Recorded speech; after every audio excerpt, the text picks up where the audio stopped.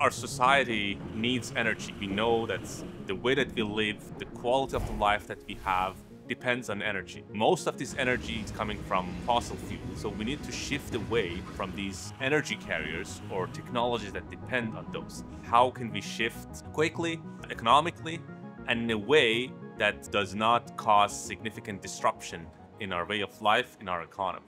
My name is Reza Kholghy. I'm an associate professor in the Department of Mechanical and Aerospace Engineering at Carleton University. One idea is to use metals as an energy storage medium. Metals are solids, they have high energy density. You could easily transport them to the other side of the globe with existing infrastructure. My research is really focused behind trying to utilize metals and heat them up and promote reactions with metals so that we can produce this alternative fuel cycle that would be carbon neutral or carbon negative.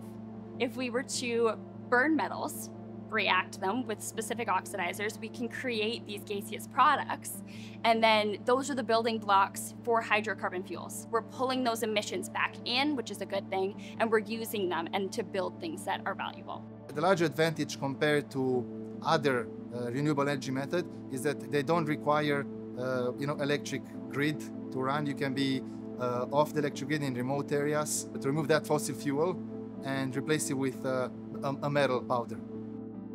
The students are the people who drive the research forward. So we start with an idea, but then the way that they implement that idea and the way that they test it, it's all done with the students. We do work with industry partners, and that helps the student to get exposure to industry, to understand what are the priorities of industry.